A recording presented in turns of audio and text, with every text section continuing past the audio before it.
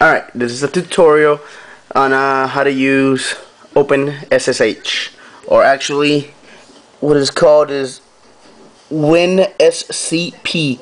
You can download that. You can just Google winSCP and you can get that anytime. Alright, basically what you do is connect your iPhone. Mine's jailbroken, so you saw. Connect your iPhone using SSH, or I mean using Wi-Fi. So I got SSH or SB settings, so all I gotta do is, find somewhere to find the Windows IP address. There's my IP address, which I'll change later. So what you do, close this out. What you do with it is you download that thing from, just Google it, winSCP. Open up winSCP. My Bluetooth is on my iPhone there. You get this screen. It says winSCP login and everything. The host name is your IP address, which my IP address, I can find on that, but you can find it on, using your settings on there. So it's 192.168.1.105. So you type it in this right there where it says host name, 192.168.1.105. And it's in there just like that.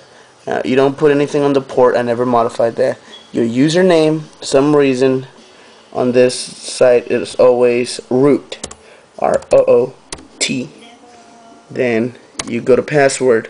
Password is either Alpine or Dottie. Dottie always works for me as DOTTIE.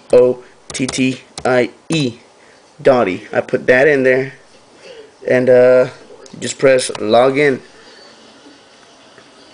And it'll say all this, and it'll say that its access is denied for some reason, but it always says that, and I always put the other password, Alpine.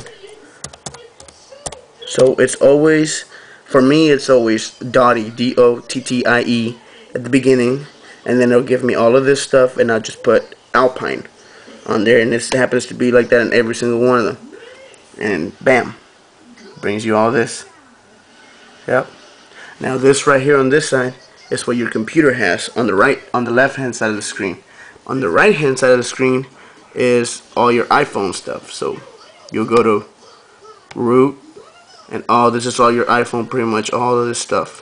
Down here you can modify themes, modify all kinds of stuff. You just have to go through it all and look it up. Now this is Windows Vista on an HP laptop, and it seems to be working great all the time. So, and one thing, always have to leave this cell phone for some reason. Always has to be on, because if you turn it off, it'll go from being Wi-Fi to a 3G, and then it'll cut off here for some reason.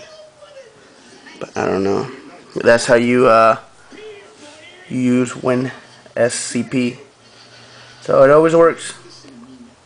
If you have any questions or something like that, you can email me through YouTube.